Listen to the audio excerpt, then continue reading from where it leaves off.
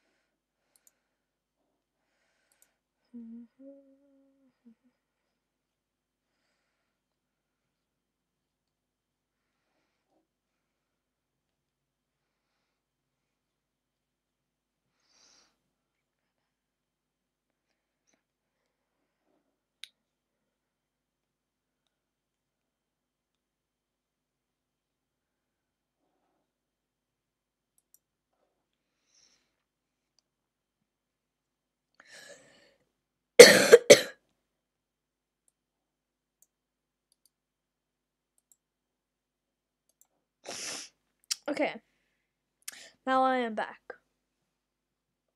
So now you can just paste anything. So right now there's a Roblox download. That isn't the actual thing. That's just a crappy thing I just got off this website. It isn't the actual one. It's probably a hacked one. So don't use that link. Just go search Roblox. Go play it as a guest. Or log in and play. It should give you a download option. So yeah.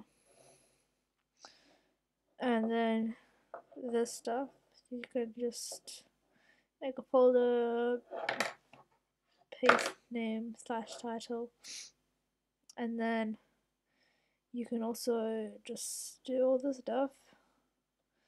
You can also log in or sign up. Then you can create. Then you press create new Pastebin.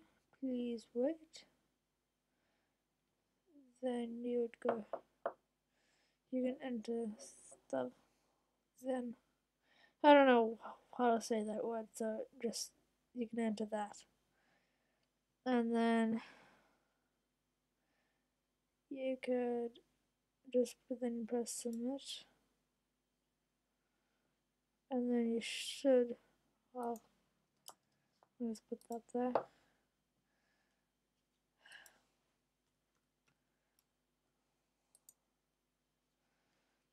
I